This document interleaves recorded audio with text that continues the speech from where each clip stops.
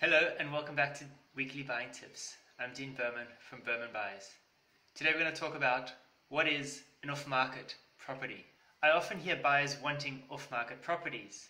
These are properties that aren't listed on the traditional real estate portals such as realestate.com.au and domain.com.au. In other words, these are properties that are silently listed or unlisted.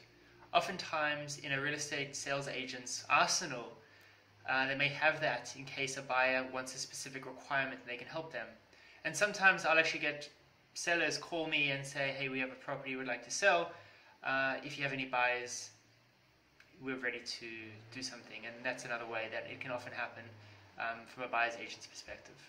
I think for buyers, off-market property is an attractive option. However, they don't always come at the cheapest price. In some cases, they will, where the sellers have to transact in the quickest possible time. Some sellers don't like big groups of people walking through in a large open house for 45 minutes on a weekend or a Wednesday. And some sellers like very small petite groups walking through their properties with minimal numbers, very well screened by a pool.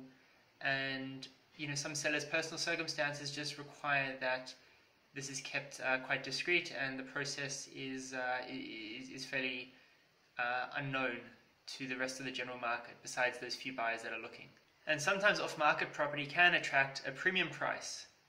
These are times often when the property is freshest, it's pre-market, it's before it's been listed, and this is oftentimes when the seller has the highest expectation of what they'll achieve for their property. And it might be a very different story for sellers, say 2 months into a campaign, where buyer feedback is much lower than they expected, in which case their expectations have been changed and they're not going to expect such a premium as they may have when they put the property off-market or pre-market at the very start of the campaign.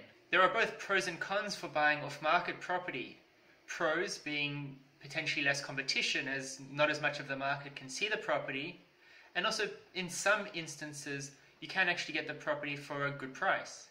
There are cons, however, relating to price where the seller's expectations are at the highest and therefore they expect a premium price, whereas a few months in, as we've talked about before, they might actually come down in price to a lower level where maybe the buying market might actually be at.